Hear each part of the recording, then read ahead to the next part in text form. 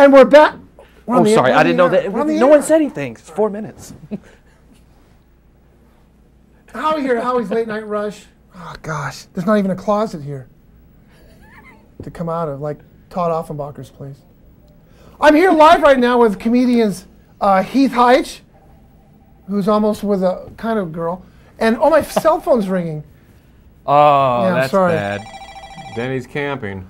I'm sorry I'm on the air right now. I'll have to get back to you, whoever this is calling right now. It's somebody calling, right?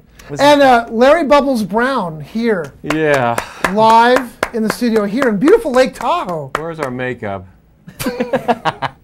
Larry, I have to ask you first. I know you love Lake Tahoe. Mm-hmm. What keeps you from being so overjoyed at the prospect? The thought that someday I'll be at the bottom of it.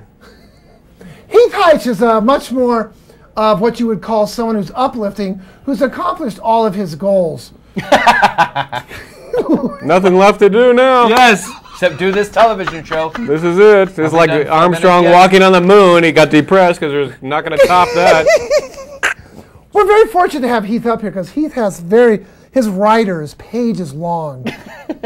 Just the fact that you go from a Disney cruise to come up here to Lake Tahoe is unbelievable. With all my junk and characters and everything. Speaking of junk, you know, Larry, the first time you... I love this set. This is great. Larry, I first met Larry. It was, I think it was Food for Harvest. It was a homeless shelter. And you were hysterical between serving on Thanksgiving morning. It was a drug deal gone bad. Have you ever worked with him before, Heath? No, they usually keep us apart. And you never will again. We were separated at birth.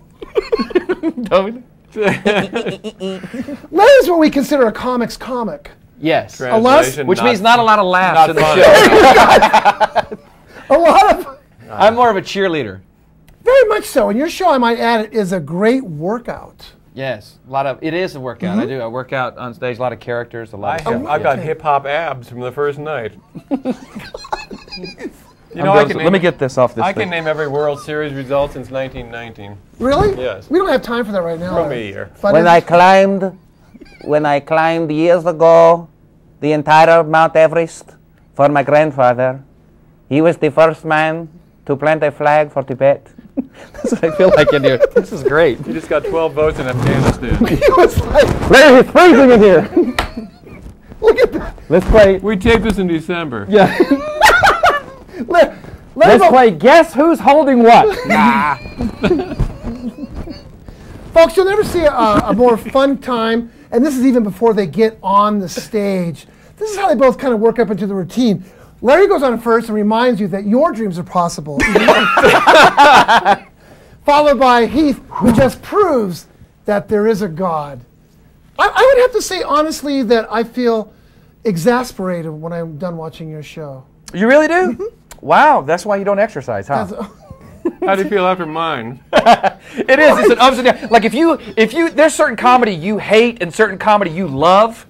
You'll enjoy this show because at one point you can leave. You're going to see both sides of comedy. What did you call it? A refund table? We have a clearly marked refund table. We're yin and yang. The yin and yang of comedy. Get a close up on that. You don't like it? There's lots of casino comps if you don't like the show. Folks, Heath Hyche and Larry Bubbles Brown.